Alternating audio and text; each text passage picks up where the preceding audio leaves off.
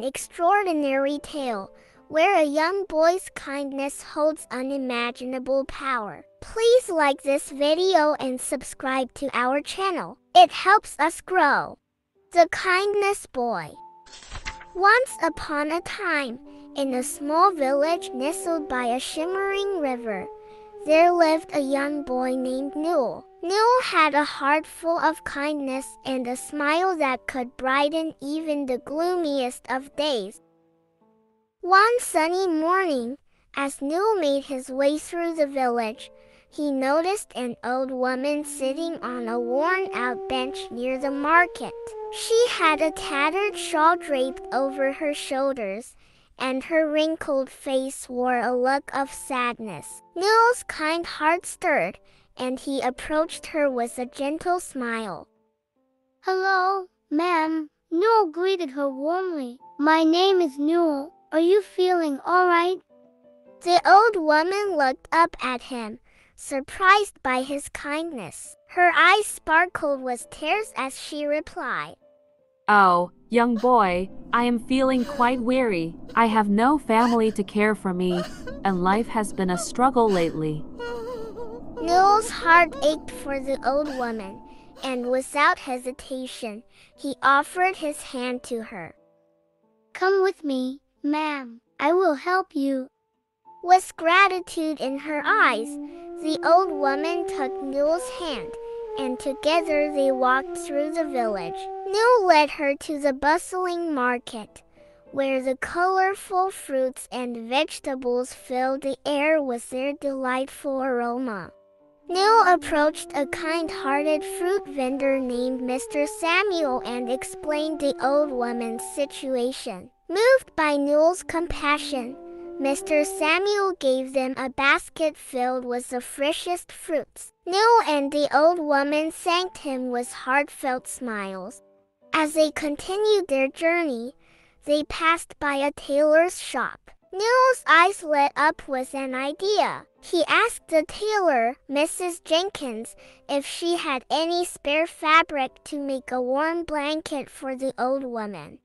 Mrs. Jenkins, touched by Newell's thoughtfulness, gladly handed him a bundle of soft, colorful fabric. With the fruit basket in one hand and the fabric in the other, Newell and the old woman made their way back to her humble cottage. They entered the cozy little house, and Newell carefully prepared a plate of fresh fruits for her.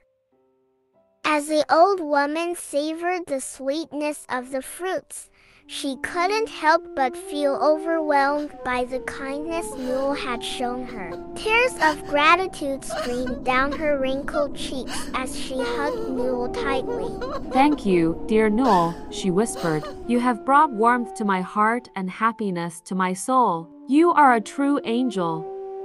Newell's face beamed with joy, for he knew that acts of kindness could truly make a difference in someone's life. From that day forward, Newell visited the old woman often, sharing stories, laughter, and moments of companionship. And so, the village learned of Newell's kindness, and one by one, its residents began to embrace the spirit of compassion. The village flourished with love and care, and Newell's acts of kindness sparked a chain reaction that spread throughout the entire community. From that day forward, Newell became known as a kindness boy in the village. He taught everyone that a simple act of kindness, no matter how small, could bring happiness to others. And in the end, it was Newell's genuine kindness that turned the village into a place of love, warmth, and everlasting joy. The moral of the story is that kindness can change lives and spread happiness. The Kindness Boy story teaches us that being kind is powerful. When Newell showed compassion to the old woman, it made her feel loved and happy. Newell's acts of kindness inspired others to be kind too, making the whole village a better place. So, remember to be kind. Your kindness can bring smiles, make a difference, and spread happiness to others. The end. Subscribe to check out our other moral stories. Like and share if you enjoyed this story. See you next time. Goodbye.